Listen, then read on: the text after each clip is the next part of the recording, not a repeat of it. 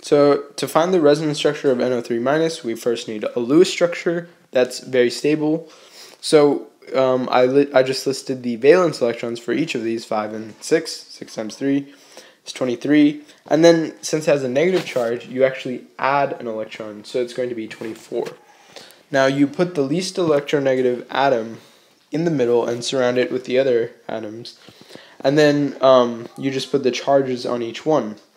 Now, usually you want a minimum amount of charges, meaning you don't want more than 2, but this one's an exception. This molecule is an exception. So since this is the most stable structure, what we want to do is find other structures like this.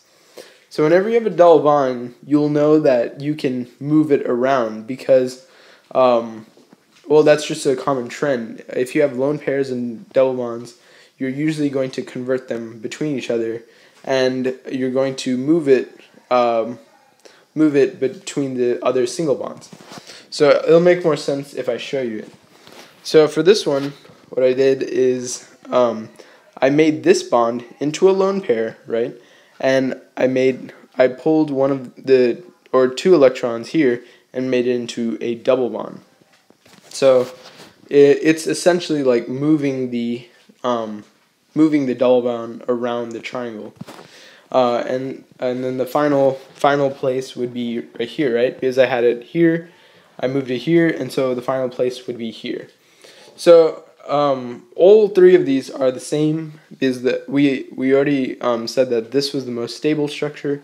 So these 2 would be as stable because they're exactly the same, except that the location has changed.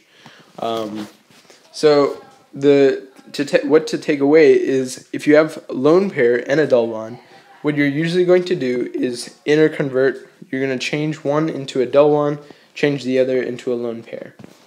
And let's see. The other thing to keep in mind is that, for example, if you just made it a lone pair, you would end up breaking the octet rule for nitrogen.